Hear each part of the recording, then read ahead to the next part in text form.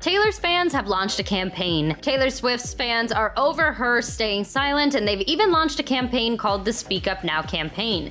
Now, this is an open letter basically alluding to the fact that Taylor's silence is equating to compliance since all of these controversies from the past have kicked up now with her dating Matty Healy. Her fans are so upset that they've even canceled their orders for the Speak Now re-release that is set to take place in July, and they're even taking their cancellations and posting the receipts to social media.